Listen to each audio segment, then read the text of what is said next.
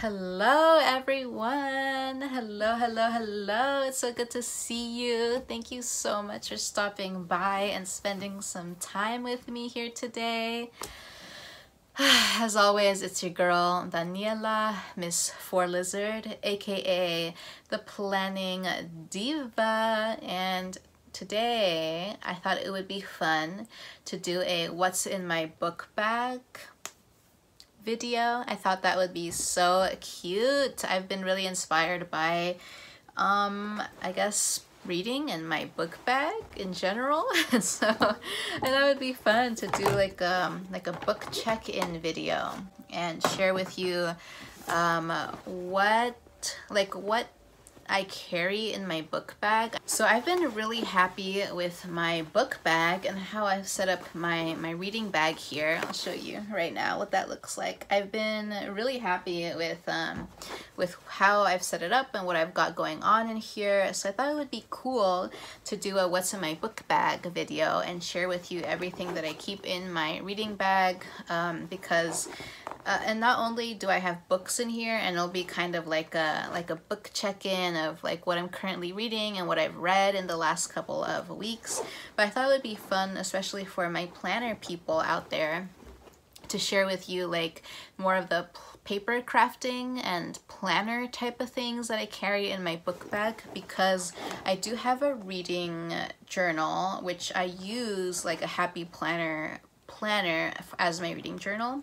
So I thought it would be fun to just go through my book bag and just share with you everything that I carry in my book bag and just talk about everything that I've been reading. So if that sounds interesting to you, just keep on watching. So to begin with, I have like a medium-sized tote as my book bag, and it's the Very Hungry Caterpillar book bag theme. I got it from my local campus bookstore, and on the back it has just some more drawings of from Eric Carle.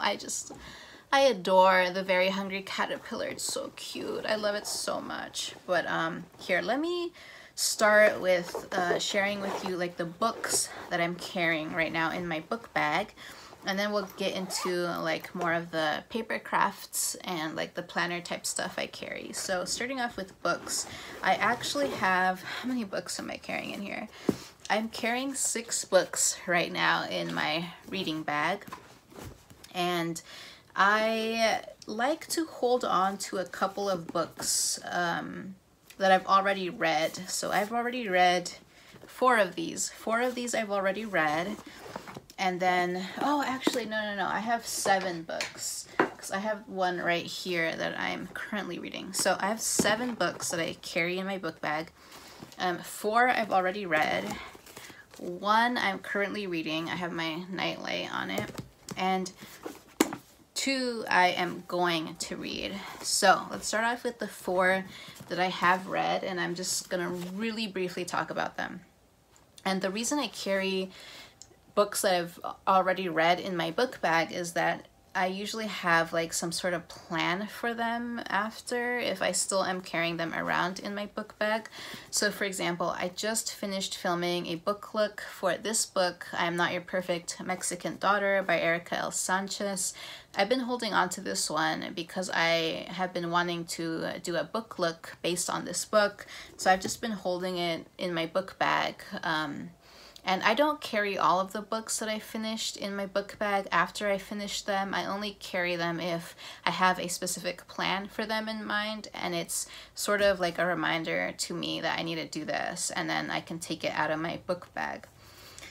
I also have Cesar Ayras, An Episode in the Life of a Landscape Painter. I read this a while back, and I need to take a picture of this and then paste the picture into my reading journal, because I like keeping, I'm doing like a tracker, like a book tracker, a reading tracker of all the books that I've read this year, and I'm taking pictures of them and then pasting them into my reading journal, and I need to do that for this one, so gotta do that. Haruki Murakami's What I Talk About When I Talk About Running. I actually just finished this up like 2 weeks ago as part of a book club I do with my sister and her wife and my boyfriend. and I'm holding on to it because we still haven't had our little book club session, and so I want to have it on hand when we have our little book club session. And then Samira Habib's We Have Always Been Here, a queer Muslim memoir. I also read this as part of a book club at my campus, and I really enjoyed this one. I just finished this book, and I also need to take a picture of it and put it into my reading journal. Also debating about whether I should do a book look on this one, so thinking about it. And then I'm currently reading this. This is the book of Ichigo Ichie, The Art of Making the Most of Every Moment, the Japanese Way, by Hector Garcia and Francesc Morales. And I'm about like 50 pages in. No, 40, like 40 pages in. And this book like really appealed to me. I really like all things Zen and mindfulness and meditation, and I particularly like all things Japanese. And so I saw this at Barnes and Noble's. It was they were having like this crazy 50% off every book in the store because the store was going out of business. And so I picked up like tons of books, and then this is one of the books I picked up, and it's a fun little read. I've been enjoying like these shorter reads for the last couple of months, and it's only about like 180 pages long. So I suspect that I will finish this soon. And then the two books that I haven't read but are in my book bag. I like having like a few books in my book bag that I haven't read at a time, because they kind of motivate me to continue reading and just like get through whatever I'm currently reading so that I can move on to the new book. Because yeah, sometimes I feel like when I'm in the middle of a book, it's kind of hard, especially if you're like super busy, to keep up, you know, keep on reading and keep up with it. But if I have a book that I'm really excited about just around the corner, I feel like it really helps me get through the book that I'm currently reading, particularly if the book I'm currently reading isn't my favorite. I'm the type of person who will like finish a book no matter what, even if I don't really like it, because I'm a completionist. And so if I feel like I don't like the book, I'll still like make my way through it, but I might drag my feet a little bit. So it kind of helps to have, you know, like books that you haven't read but want to read in your book bag to kind of motivate you. So one of these is The Medicine Bag by Don Jose Ruiz. And this is all about shamanic rituals and ceremonies for personal transformation. It's like a spiritual self-help book, and I've heard a lot of awesome things about this. I actually have my own medicine bag that I like to carry around with me, but I want to learn more about medicine bag magic and, you know, like the history and meaning behind it. So I picked that one up at that same like 50% off the entire store Barnes & Noble's sale. And then the last book I have is this guy. This is Naomi Klein's This Changes Everything, Capitalism versus the Climate. This thing is chunky. It's chunky. It's like 500 pages, and it's really dense. It's really technical. And so, yeah, but I have been wanting to read a book about climate change for a while now, and this one seemed really interesting to me. Particularly because of like the links between like our economic, you know, system and climate change. So I thought this one would be perfect to start off with. So I think I'm gonna read this one after I finish The Medicine Bag and the book of Ichigo Ichie. So I have these two coming up. And in addition to like reading the physical copies of books, I also have Audible, and I listen to books while I'm driving or while I'm working out or while I'm doing chores. And currently I'm reading The Uninhabitable Earth by David Foster Wallace, I want to say. I'll pop a picture of it here. It is also a book on climate change. I've been really wanting to learn more about, you know, this crisis that we are under, and so I bought that one on Audible. So that's what I'm reading there. Okay, moving on to the other things in my bag. I have a reading journal.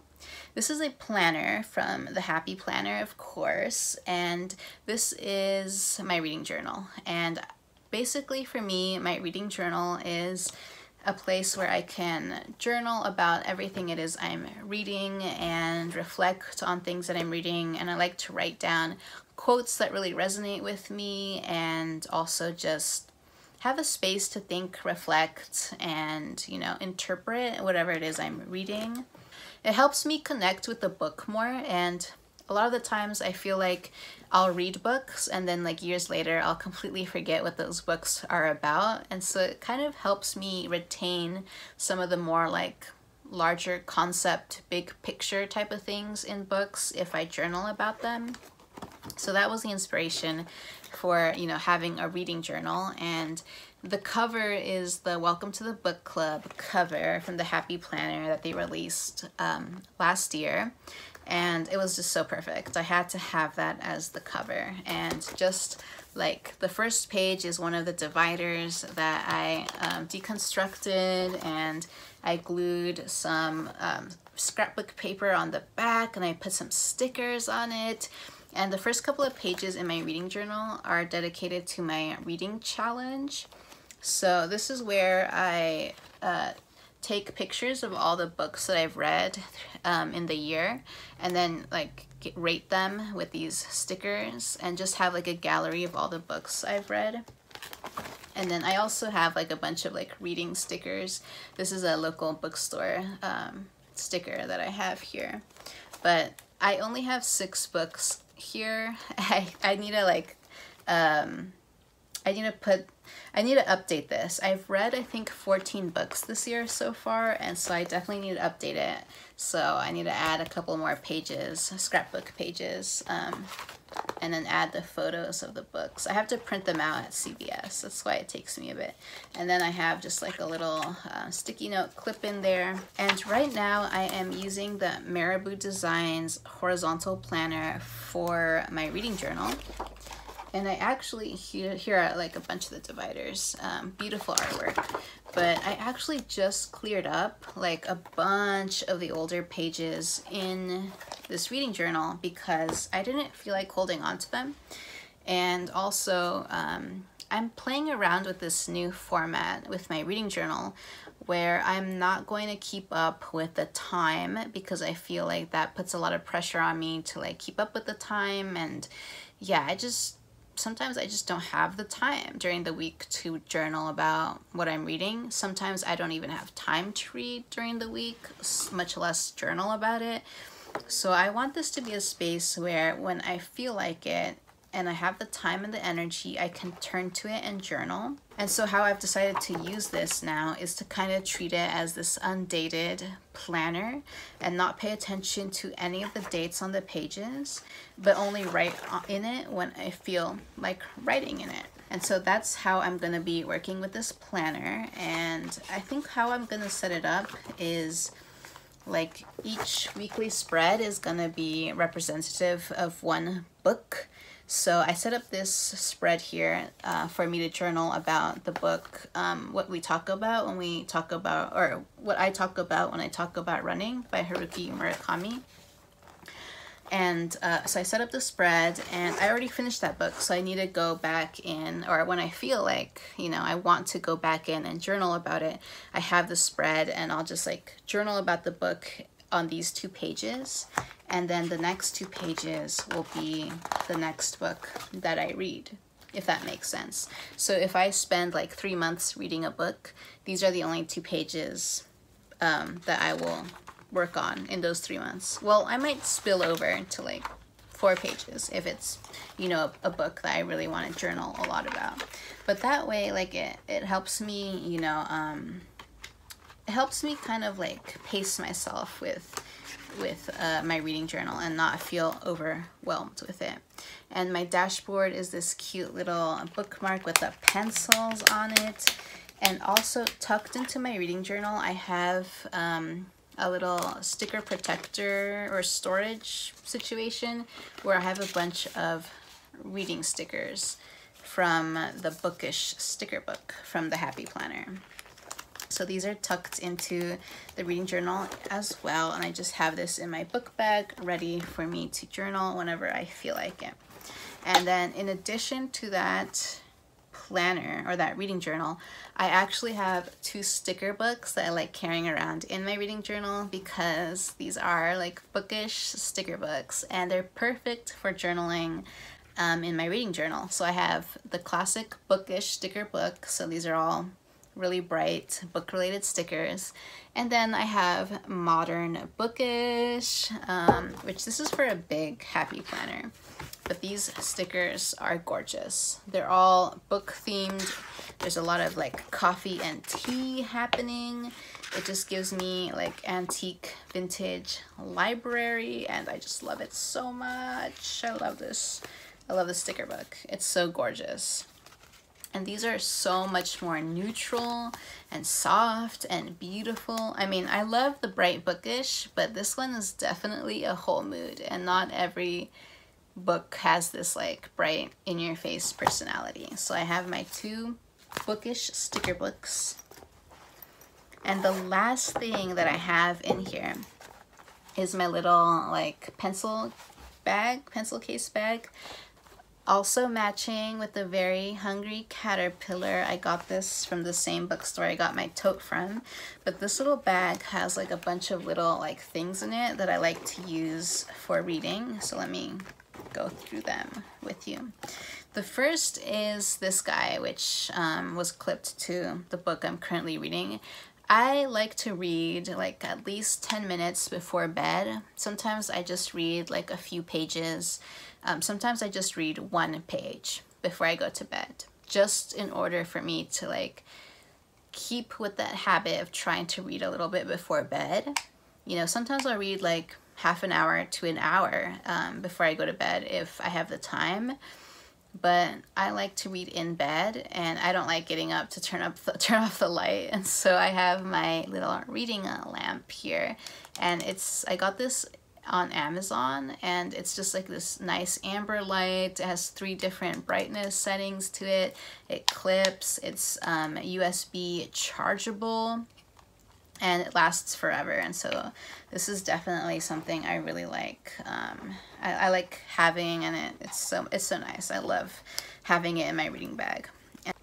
And then the next thing I have, or the next couple of things I have in my book bag are like a little stack of Post-it notes. I have these like transparent stickers from the latest Wildflower Be Happy box. Those are really nice. I have some modern Mickey Post-its, sticky notes.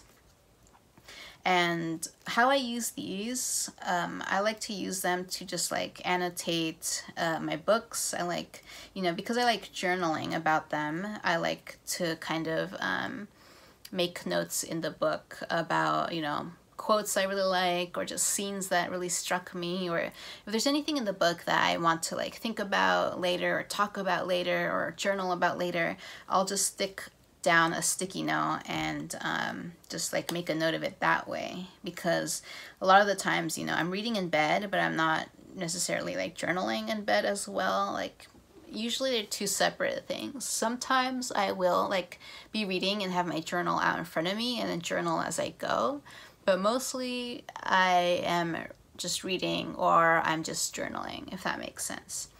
And then the last thing I have here are 3 little page flags, which my mom got me for my birthday. So we have that.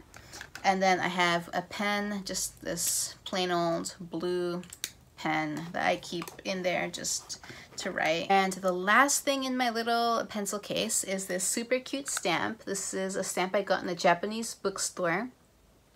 It says reading book list on the side here. And then this book has date on it, so you can write the date on that spine. And this last book, it says title, and you can write the title of the book that you're reading there. And these stamps are really interesting. They're like a self-contained stamp. So the stamp itself is actually like already, it's already like inked up. So there's just, the stamp just has this like ink that doesn't dry, and you could just stamp it. You don't have to you know, put this into ink and then stamp it. It just already comes with its like never drying ink on it. So these are really cool because it just like carries the ink, you know, inside of it. And I just love using these in my reading journal. Whenever I start a new book, I'll put the stamp down and then I'll write the title of the book on the book there. And that's how I kind of like make a note of, you know, when I start a new book. So I really like that stamp. And that is everything that is in my Very Hungry Caterpillar book bag. This is a really good sized tote. It's not too big, not too small. And I think whenever I finish filling up my reading journal, this classic sized Welcome to the Book Club, I'm gonna start with my big sized reading journal, which I picked up the Modern Bookish Teacher's Planner from the latest Happy Planner release, and that thing is gorgeous. All of the dividers are like book themed, very, very cute. And I'm thinking that that's going to be my next reading journal once I finish using up this guy here. So I'm excited to get into that one. All right, everyone, that was it. That was everything that was in my book bag. I hope you enjoyed touring my book bag with me, and thank you so much for joining me for another video. It means so much to me that you support and enjoy, you know, the content on my channel. It definitely does mean the world to me, so thank you so much. Definitely let me know what you're reading in the comments down below, or what you carry in your book bag. I would love to know. I hope you're doing wonderfully. I hope you're having a wonderful week. I hope you're staying safe. I hope you're blessed, and I hope to see you in my next video. So I'll chat soon. Bye.